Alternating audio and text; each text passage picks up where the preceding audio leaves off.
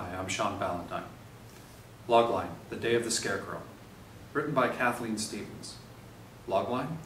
The Day of the Scarecrow is an action thriller relating the difficult and unrelenting efforts of the Evans family to settle in their new home in West Virginia, despite being repeatedly haunted by the ghost of Harold Sinclair, a man who was hanged a century previously, but was innocent of his crime, and is now intent on taking revenge on the new tenants in a number of grisly, horrific ways.